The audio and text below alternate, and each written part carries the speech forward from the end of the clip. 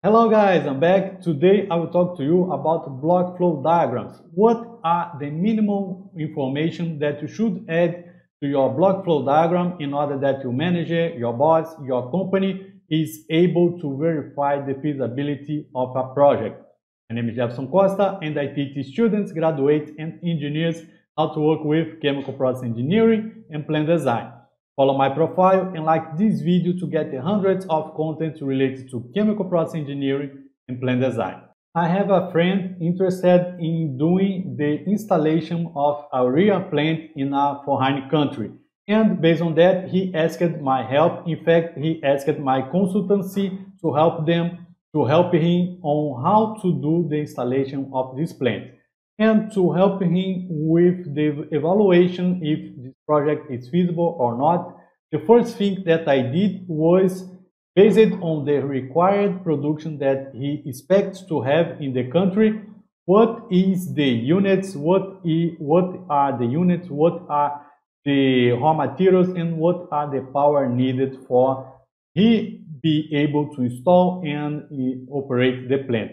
So one of the documents that you will develop as a chemical process engineer working with plant design is the block flow diagram. Block flow diagram is a simplification of your raw material balance, of your process flow diagram, and of all units that is needed to the installation of a plant. So based on that, let me show you how we can develop, what we need to consider, and what kind of information it's important to the entrepreneur or to your company or to your manager have in order that he can start evaluating if the project is feasible or not. So the first thing to consider when we are doing a block flow diagram is start from the product requirements. What is the amount of product that the company wants to produce?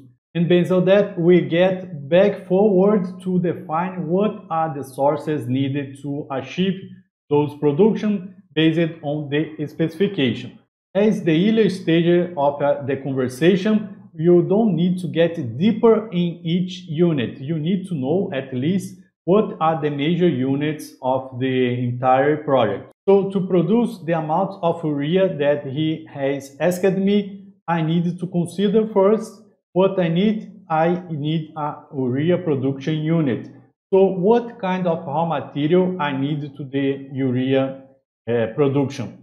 The kind of raw material that you will choose for a determined or for a specific process will depend on the technology used. Sometimes for the same kind of product, we have different technologies and we can use different raw materials.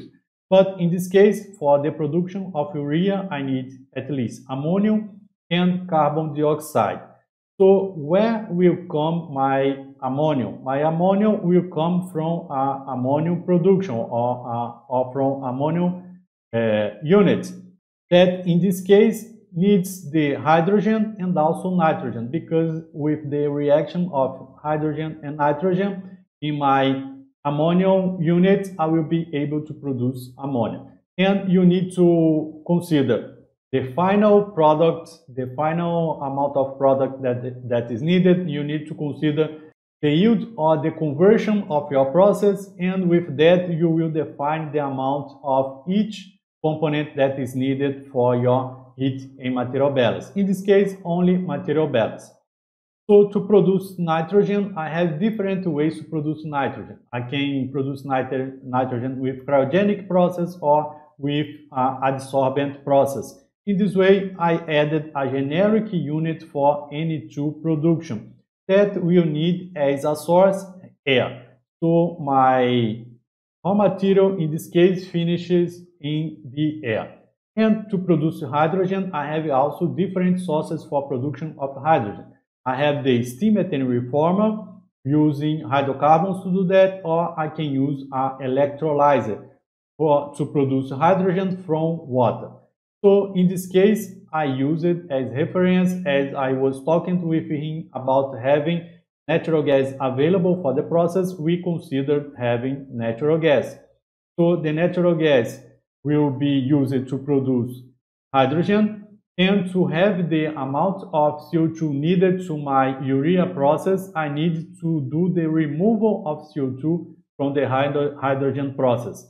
Although I have combustion, although I have a stream with CO2 available in this SMR project, if I don't do the CO2 removal, these streams available is not purified. The content of CO2 is very low, and I cannot use that on my urea production. So because of that, I need to consider a CO2 removal unit.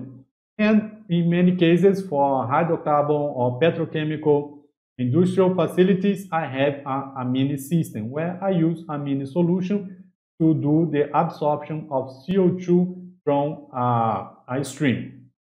So based on that, to produce the hydrogen, I need a methane as gas, or LNG that I will vaporize to produce the gas that I need for my production, and I need a demineralized water or boil feed water to my process. Because to produce hydrogen, I react using steam methane reformer. I react the methane with steam, and this steam can be imported steam, or it can be produced in my hydrogen production, because as I have a furnace, I have a flue gas, and I am able to have a boiler integrated with my process to this way produce the steam that is needed for the operations. Because of the reaction of water with methane, I need to make up the steam that is needed in the process. So in this way, I need boil feed water, and this water has a special quality. So because of that, I need a water treatment that can be reverse osmosis, for instance, that will be fed with raw water or processed water. So in this way, I am able to map the production, the amount of product that must be produced, and the amount of raw materials or feed streams that is needed for my process, or for, in this case, for the urea process. Another thing that is important to you estimate in the early stages of a project definition is the amount of power required for each unit, because what the company will verify is that if the price asked for the product is feasible, comparing the cost with the raw materials and also with the power. When we are talking about big company, big process, big industrial process, most of the capex associated with the production of the product are related to the raw materials and with power. As the unit gets smaller, a great amount of cost is associated with administrative people. But as we increase the production capacity, this cost is diluted, and the major ones are the power and also the raw material cost. And of course, that to run or to operate all of these units, I need utilities. And what are utilities? Utilities are streams or are components that is used in your process, but they don't take part of the major process. How, in other words, to run my rotating equipment or to run my electrical equipment, I need a source of power. I need electricity. So one of my utilities is the electrical power. So I have here as listed in my utility list.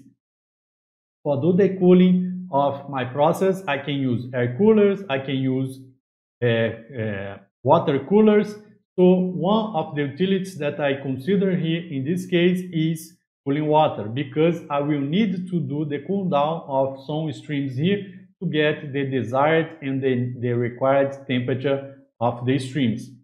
Another utility that I will need for this process, or for all industrial process, most of them, 99% of the process, is instrument air, because I will have control valves and I will have isolation valves, and they are most of the cases actuated by pneumatic streams. So to have a pneumatic stream, I need an instrument air. In some facilities, you will have also the surface air, you will have processed water, potable water, and etc. Here I am listing only the major ones in order that my client can verify what are needed to install or to do the erection and the operation of the urea plant.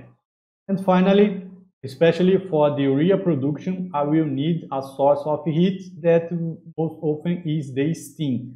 So besides the steam used for my hydrogen production, I will need to have also a source of steam to be able to do the purification and conversion of the urea.